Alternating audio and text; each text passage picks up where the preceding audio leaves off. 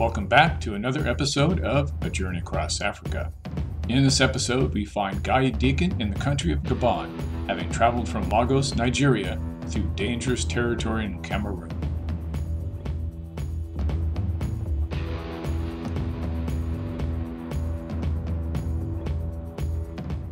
Hello, Guy. Last time we spoke, you were in Lagos, Nigeria. Where are you now? Blimey, that's a long time ago. I'm now in Libreville in Gabon, which is south of Cameroon. And I've crossed over the border between Nigeria and Cameroon, which is very awkward. Broke down halfway along the journey. And I've got to Cameroon, to Gabon, and I've broken down again. So I've had vehicle problems a lot. Well, those road conditions have to be really tough on that vehicle. To be honest, that's the reason. The conditions are really, really tough.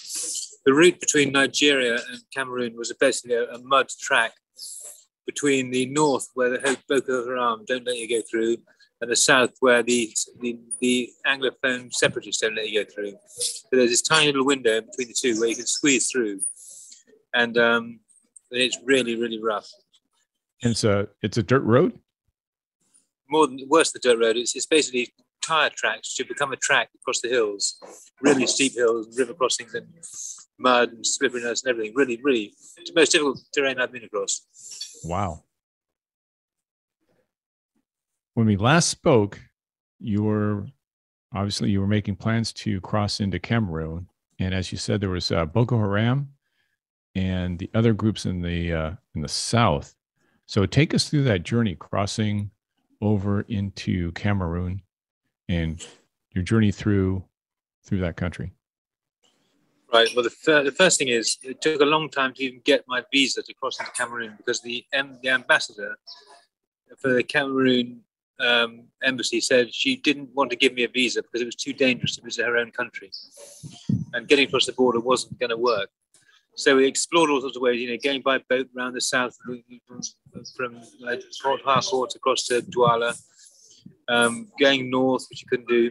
And eventually I discovered that there was this place between Gembu and Banyo, which was plied by people, and the tourists had been down it about 3 or 4 weeks beforehand. So I knew it was open, I knew it was possible. And I had a police escort to the Nigerian border from Nigeria, and then a police escort by the Cameroonians from the border down to Banyo, and that was safe enough. But it took a lot of organising, as you can imagine. What are the conditions there? Rainy, wet, poor, very beautiful, and not many people either. Nigeria is well known for having lots and lots of people and being very busy. Well, this is the far east, obviously it's the far eastern side, but it's not the southeast, it's sort of halfway up the country. So you've got to go to Abuja, then keep going north to get to the place where you can cross, and then turn right and all the way down through Cameroon.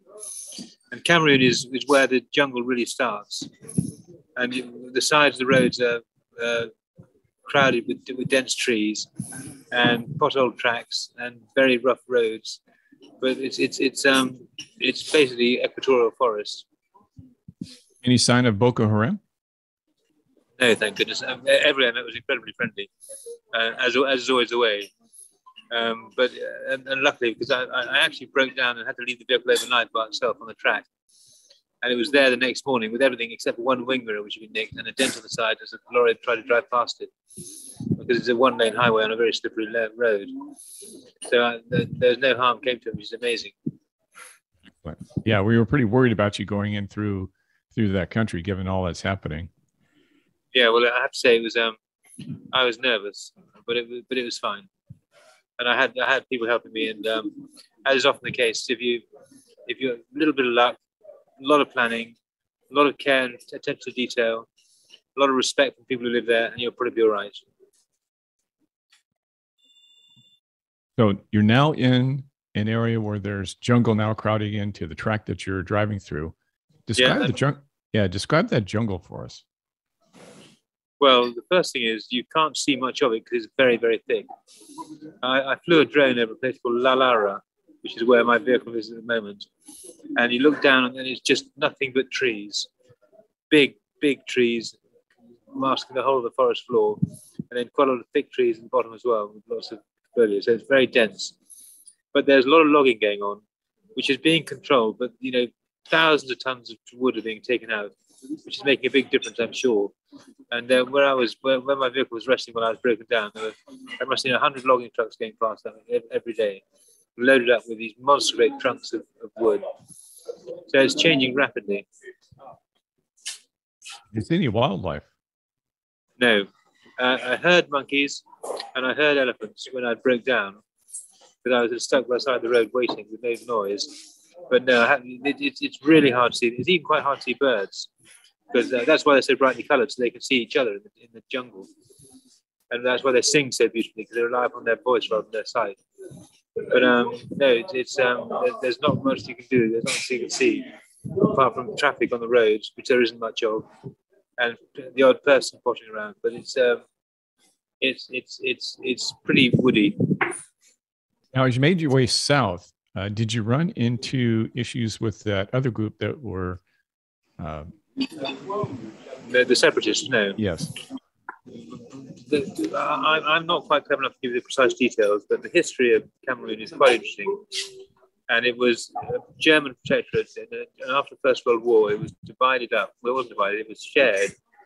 There's a mandate for the UK and France to manage it, and the UK managed it from Lagos, and the French managed it, I think, from their Central African. Well, it was like a super state they made: Congo, Gabon, Cameroon, Central African Republic, Niger. There was this big super state run by the French. And we ran the British bit from Lagos, which is again a long way away.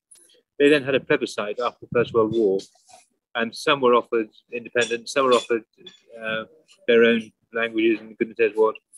And the result was that you end up with this rather strange mix of an English-speaking section in the very far north, an English-speaking sort of area in the southwest, and the rest is all French-speaking.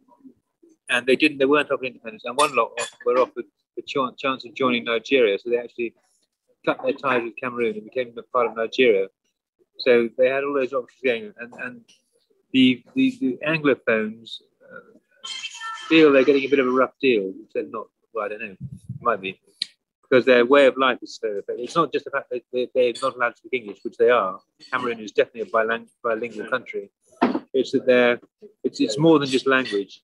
It's things like schooling, it's things like local government, it's things like education, it's all those other bits and pieces which are the British system rather than the French system. And they've grown up with A levels rather than whatever they have in France. And they don't want to give all that up. And the judicial system is different as well. So the complaints are more legitimate than they might seem. It's not just about speaking English or speaking French. How long were you in Cameroon? Well, I was waiting for my clutch to be fixed, and it had to be delivered to Yaoundé first from the UK, because of course there's no VW bits in Africa as far as I can make out anywhere. So that took a bit more time. And I was there about 3 weeks in total in the end, which is longer than I intended, and put me behind schedule a fair bit, because I wanted to get into Gabon. While you were in Cameroon, did you get to work on spreading awareness regarding Parkinson's? Did I ever? I was on television 2 or 3 times, the newspaper articles 4 or 5 times, and the radio about 3 or 4 times. The British Embassy, the British High Commission, worked really hard to give me maximum exposure. And there's a very good chap there called Hilaire Roger, who runs a Parkinson support group, and he didn't give me any rest at all. I was always out visiting people on the radio or whatever. I was earning my pay. Take us from the capital of Cameroon to where you're at now. Well, I left Yaoundé at sort of 7 o'clock in the morning, or whatever time it was, and got to the border in time to cross over. So it's about 12 hours, or it took me about 12 hours to get across the border to Gabon, which is a great country, actually, very French. Little villages on the side of the road which have lawns and beautifully painted houses. It's like a scene out of a model village, really. Lots of wooden houses, beautifully painted, nice lawns and roses and gardens, this sort of stuff. But then jungle, then another little village with painted little fences and all the rest of it. It's really nice. And then I drove from there. I was on my way down to the capital, which is Libreville, which is on the coast, and broke down again, but this time I hit a pothole and broke one of the suspension unit shock absorbers, which has been a bit of a problem.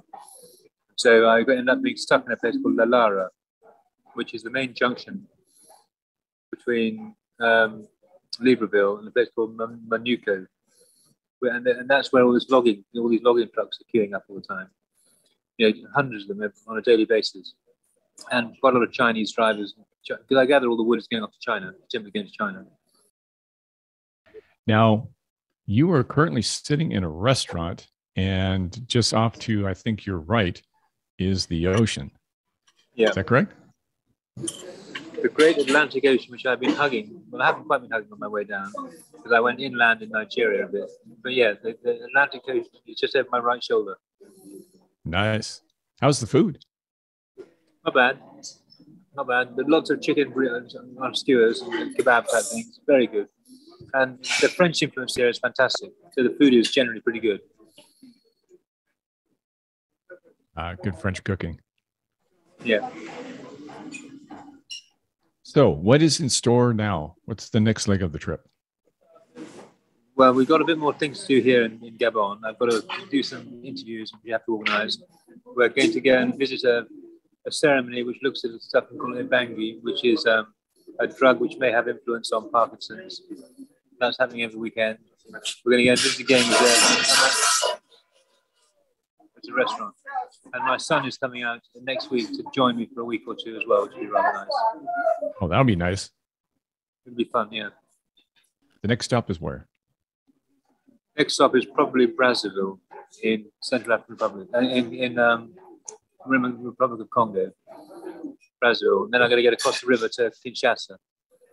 I think that's where I'll be. Now, what do you expect any issues getting to the Congo?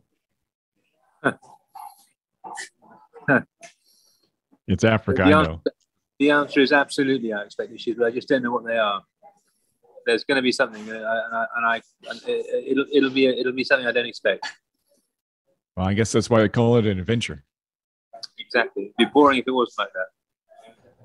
The people where you're at, can you describe them for us?